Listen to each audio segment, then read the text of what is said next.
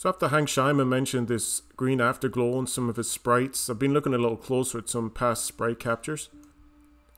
And I managed to find an instance with the same sprite caught from two different angles where we can see the green afterglow, it seems like. It's from April 21st, 2019 over Kansas, and myself and Scott Kearns were sitting capturing the same sprites from 90-degree angles. So to play my capture first, there's a pretty good afterglow up there and some of the brighter streamers.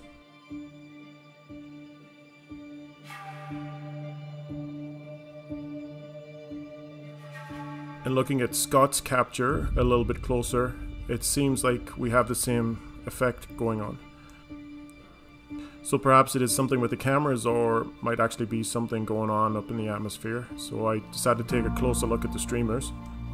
Scott and I use almost the same settings on the same model of camera. So side by side I've labeled the main streamers 1 through 7, just so you can see on a 3D plane what corresponds to what.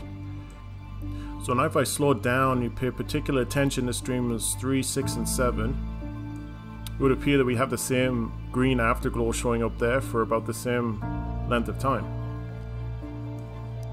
So whether camera artifact or atmospheric process, there's definitely some correlation between these two captures in particular.